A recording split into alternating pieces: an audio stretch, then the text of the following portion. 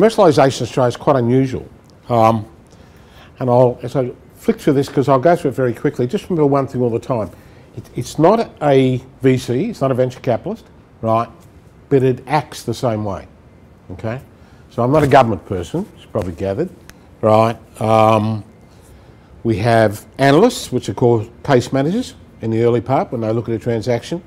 And if a transaction is then put to the board, the investment board, and it passes, right, you then move into a period, if you like, of mentoring, right, and case management. So it is a little bit like or resembles angel-style investment, right? Not so much institutional investment. Anyway, let's move through this quickly. We have about 4 different points which you can come into the program, from small loans, grants right up to large ones. And everything is kind of matched to what your needs are. Right? We also have a group of voluntary mentors, which is growing slowly. These are largely gentlemen and ladies that are not going to charge you any money, so they are voluntary.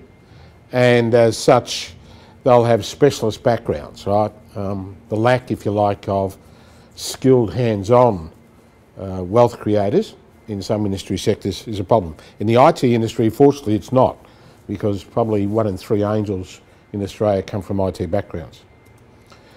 So where does it fit? Well, it fits somewhere between basic R&D, right? I mean, at the lab bench, if you like, in the true sense of the word, right? And somebody that's already started production, and like a lot of small businesses, is just looking for more sales and more money, right? So it sits very much firmly in the middle, right? And that means that as it's commercialisation, we're, if you like, testing not the technical risk, but the commercial risk, right? And you need to keep that in your brain all the time, because we don't look at technical risk. You must be past your technical risk. Okay, these are the 4 entry points. The skills and knowledge is basically a small thing that replaces the Comet grant that was around in the previous government for about 10 years. Quite a successful program that basically did diligence, just looked at skills and knowledge from the point of fact of things like getting some IP advice, doing some basic market research, right, to validate that there might be a market opportunity there or some key players, and raising capital. That's really what the old Comet program is around. This is not so much about raising capital, it's very much looking, and especially for startups, for what's missing from the team, right, and what skill sets we need to move on. It's quite generous. You can be mentored up to 2 years, but the initiative's got to be delivered in 12, right? That's the IP advice and maybe market research. And you only have to find 20 cents. So to that extent, the $50,000 can be turned into $62,000 worth of project. The experienced executive, which is one I'm a bit passionate about, this one I pushed very hard on the steering committee for, as I sat on the other side of the table staring at the bureaucrats who had no idea what I was talking about. What I basically said, the greatest weaknesses for early stage is trying to find somebody who's very skilled, right, at that right time to take you where you need to go. It could be a project manager, marketing manager, CFO, could be a technical officer, it could be a CEO, right? Just somebody to kick you along. This is for 2 years. It pays at 50 cents on the dollar. In other words, it's a grant, right? It's got to be matched dollar for dollar. Right, and $100,000 a year. It can be up to 2 executives at any one time. It depends on you and your case manager how you sort that out, right? Very convenient. This is now becoming extremely popular, right? Very hard to find the right executives, unfortunately. The proof of concept is basically that. It's not R&D, not proving the technical risk, but proving the commercial viability, right? So, for argument's sake, if you're in the IT business, you know, you go out to do a beta, you've done all your alpha work, right? You're now just going to spread it out, you've got your target market selected, right? And you're going out to prove your commercial viability, right? But hold maybe a good beta test with somebody wants to see how they can improve the performances of 20 guys out there in the field, and they're monitoring their heart rates and doing all those things, and there's lots of that sort of technology. But you're going out to prove that financially the charge for that, right, is viable. And is it sustainable, right? Quite often these two are moved together. Not unusual to have an executive and a proof of concept running at the one time.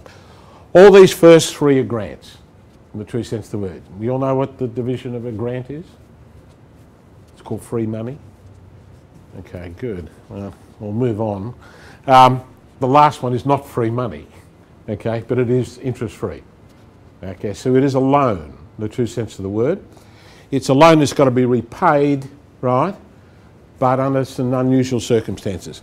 It runs for 2 years. As you can see, it's a considerable amount of money, 250,000 up to 2 million, so that's projects up to $4 million, $500,000 to $4 million. You could be in business in Australia, right, but your target is, say, global, and you want to move off into Europe or North America or South America or Asia or whatever the hell it may be, right, and you really need to punch this business along, right. Now the window of opportunity is staring at you, right.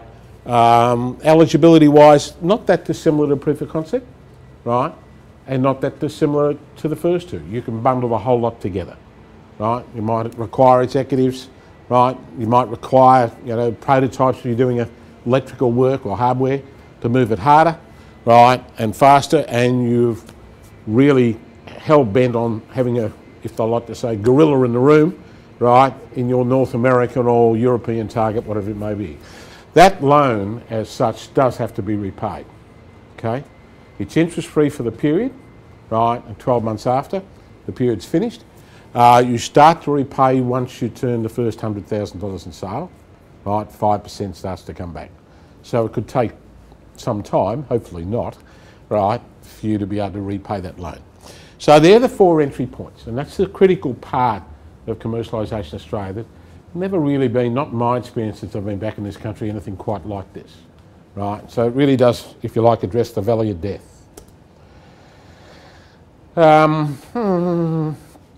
Most of the criteria, if you go on the website, you'll see it downloaded, is very similar to what you go through in this contest. Right, it's fairly slow. Time cycles are not fast. 60 to 120 days is about the normal from way to go.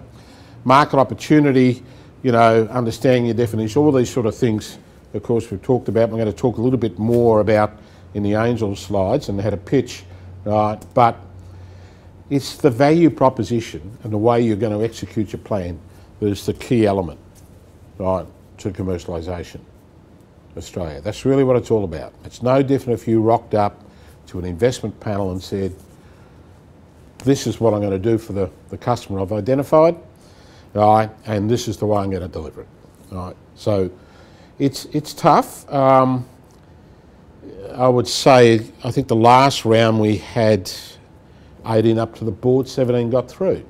If I go back 4 rounds, we had 27 up to the board, only 4 got through. So it just depends on how good the transaction is. It's not weighted the way we deliver the money, right? It just depends on the transaction. Management capability is a big issue in Commercialisation Australia. Another thing I had a lot to do with on the steering committee, right? There's an old term in Silicon Valley and California that says great teams kill great technology every day, right? It's knowing what you're good at and what you're not good at that fundamentally you need to portray when you attract or come to Commercialisation Australia.